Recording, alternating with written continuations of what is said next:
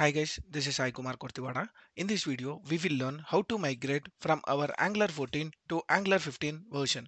I have explained all about Angular 15 and its features in our previous video. I'll post the link in the description. Please watch that for your Angular 15 new features.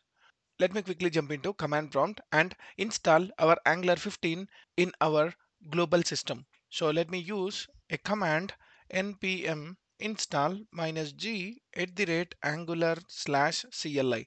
So this will be picking up the latest stable version, and the latest stable version is Angular 15. Let me hit enter. It takes some time to install this, and once it is installed we can check the version of Angular. We got one error because we have to use a sudo command as it is Mac system.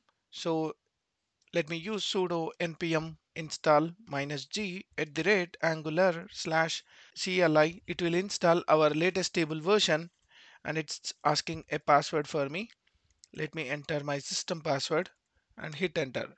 So now it started installing, and now it is installed with 26 packages. And let me clear this off and check the version. Ng space v enter will give you the version of Angular, and you can see I am using Angular CLI of 15 and Node with 16, package manager that is 8.11, and it is 64-bit system. So now all has been installed with 15. Now I have the capability to use Angular CLI 15 on my system. Let me quickly jump into Visual Studio Code. And now here it is in Angular 14. You can check in the package JSON. The package JSON is pointing to Angular 14. Now what we will do is we will upgrade this with Angular 15. Let me go to the browser, and you can see here I am using update.angular.io, where it will give you all the commands for the version migration from 14 to 15. Here is the guide. We can use this for our upgradations. So you can see this. Make sure that you are using a supported version of Node.js, that is 14.20.x or 16.13.x or 18.10.x. So here my Node version is, it is having a version of 16 dot, and hence we are satisfying this. Let me click this. Make sure that you are using a supported version of the TypeScript. As I didn't install the TypeScript global level, so I don't bother about this. So let me go to the next one. In the application project, just run this update command. Let me copy this update command, go to your terminal and hit this. So what it will do is it will update our core modules and CLI modules to 15 in our package JSON along with our node modules. So it is updating in package JSON, and also it will update few of the files after installing all these packages. These packages may take a bit time to install. Make sure whenever you are running this command, you need to be connected to your internet, because this will be downloading all your npm packages from the remote. Now you can see here all my Angular modules has been changed with 15.0.1, and after some time it will even install in our node modules. So node modules are also updated. So let me check what are the changes. Only package JSON and package log JSON has been changed. So let me go to the browser again, and now this is also done. So in Angular 15, the Angular compiler prefix @keyframes in the CSS with the component scope. This means that any TypeScript code that relies on the keyframes names no longer works in Angular 15. So if you are using a keyframe, you have to bother about this point and fix it. So for now, we don't have any @keyframes in our project. So let me hit tick mark. In your application, tsconfig.json enable ivy has been removed. This property will not exist in our tsconfig. If you go to tsconfig.json, just you can check enable ivy. So we are not using that property in our compiler options. Why? Because as we discussed in our Angular 15 features, enabling ivy is not required. Why? Because it is pure ivy compiler now. It is not having any of the compiler, and this ivy compiler has become stable. So that's why they have removed enabling the ivy from our Angular compiler option from Angular 15. Now this is also done.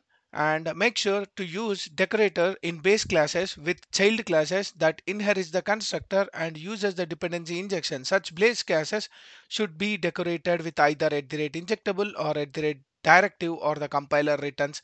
Here we are not working on the services. Whenever we are working on the services, we will make sure to use this property as usual. And whenever you are using control value accessories, set disable state is also a part of it with the configuration which are made for our forms module and reactive forms module. So these are all not much needed for us. And let me take this and take this. Make sure all activated route snapshot object have a title property. In Angular 15, the title property is required property of activated route snapshot. And whenever we are discussing about the routes, we'll talk about activated route snapshot. From Angular 15, we have to use a title property over that activated route snapshot. That title property will be shown here. So let me take this. And now if your tests for router outlet break, make sure that they don't depend on the instantiation order of corresponding. This is only for the testing part. I think we can ignore this and this and this. And also existing of iframe instances might be have the security sensitive. Already we know that iframe is not much supportable for anything. So we no need to use iframe in Angular 15. And there is something called as injector.get. I have discussed this injector.get in our previous videos, where we can get any of the instance by using injector class. So let me hit this, and there is no more much changes here as well. It is related to the test cases and using provided in with ng module and injectable and injection token is deprecated. So we have removed this ng module provided in property. So let me remove this. Using provided in colon any for an injectable or injection token is deprecated. Again, this also has been deprecated. We will see by creating one particular service whenever we are working on the services. And also updated instances of the router link with the href directive to use router link directive. That means the router link with the href directive is deprecated. So we are not using router link with href directive. We can directly use router link. Let me select this one. After you update your application to 15, just we can run that and check it. So let me hit this one also. We have covered all the points for our medium application, and go to the terminal and hit ng space serve and hit enter. So now you can see that there is some problem. Module build failed. That means ng tools has not been updated properly. Why? Let's check that. ivy.index emit attempted before Angular Webpack plugin initialization failed to initialize Angular compilation. The Angular compile requires the TypeScript of this one. So what is a TypeScript? Let's go here into package.json and check my TypeScript version. So it is using 4.6.4, but now we want greater than 4.8.2 and less than 4.9.0. Okay, so let's go and install our TypeScript with that version directly by installing npm install TypeScript with a version of 4.8.2. And let me use a force because my terminal having some problem, so I'm using minus minus force, and you don't need to use it. And also it is coming under dev dependencies, so let me use a property called as -d. So it comes under the dev dependencies. Let me hit enter, and it will take some time to install. And now the installation is done. You can check here 4.8.2, and now let me use ngserve. Now it has been compiled successfully. Let me go to the browser, go to the new tab and use localhost 4200. You can see the one which I have used in my HTML. So if you go to the app.component.html, you have this inputs. Let me remove this and go to the ts, and let me remove all this. Let me just use a paragraph tag like Angular version 15 launched and save this. Go to the browser, you can see Angular 15 launched. So this is how we have upgraded and migrated from our Angular 14 to 15. There are no much changes from our side. It's very simple to migrate from Angular 14 to 15. Now the second scenario is, let me go into a particular terminal and create a new Angular 15 project and see what are the changes came in. So this is already we have, and let me use git stash and move it to one more branch, git checkout -b v -15, and let me check out back git stash pop, and let me use this version 15. And now I'm in the version 15, and these are the changes which are made to our Angular application for moving from one version to another version. So let me go to the terminal again, and here let me switch to one of the folder, and inside the desktop let me create one project. That is by using ng new command and use angular hyphen 15 and hit enter. It will ask you some question. As of now I don't want routing. Let me click N, and I want to go with SCSS. And you can see Angular application is getting installed, and some of the files has been removed as per my discussion in Angular 15 features. So now after installing we will see what are the files has been removed and what are the files has been added to our application during the creation of Angular 15 project. And now it has been successfully initialized. Let me go here and open it in a new window, and let me go to open, go to desktop, and Angular 15, hit open and trust it. Yeah.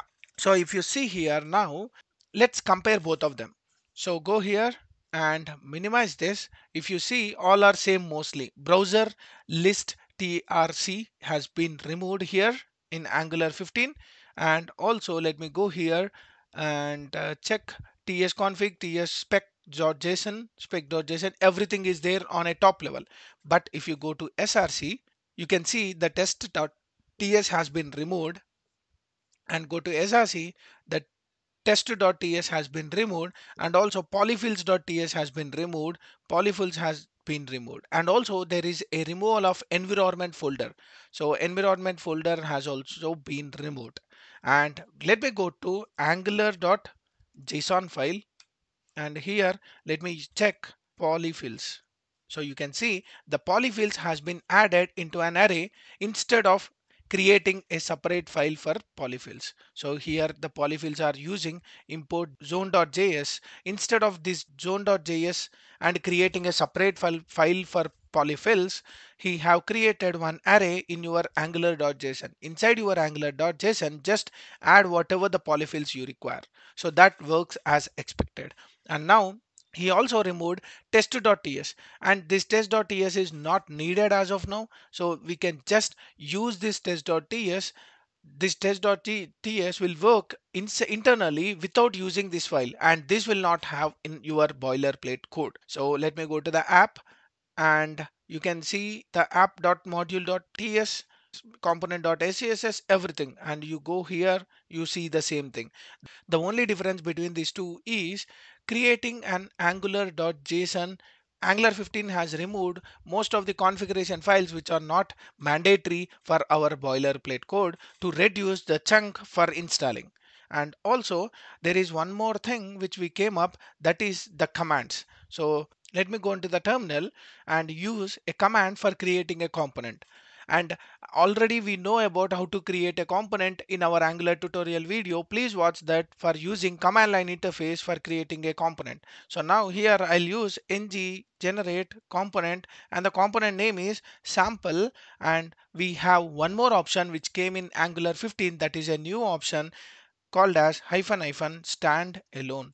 So whenever you hit this component generation by using hyphen hyphen standalone option, you will be getting a component that is having a standalone component property in your metadata of component. So let me go to sample.component.ts, and you can see a property called as standalone component, and it is a standalone component and it will not involve in any of the module. If you see here, it has created all the components but it didn't updated any of the module. For example, if you use ng generate component with sample 2 as a name and without giving standalone component, that will update your app module. Let me hit this, and you can see it has been updated in your app module as well. So this is one of the component creation CLI command for creating a standalone component. In Angular 14, this is not there. We have to manually go and create this property as standalone colon true value, and also you have to use imports with a common module. And now this common module also have one of the directive called as src set. We'll discuss about image directive in our Angular 15, which has been introduced and made stable, and that we will discuss in our upcoming video. This is about newly creation of Angular 15 application and also migrating from Angular 14 to 15. So these are the advantages and the features which are given by Angular 15. There are many more to understand in depth, but this is a glance about Angular 15 and its features. Hope you like my explanation. If you like my video, like, share, subscribe to my channel for more updates. Signing off. Thank you.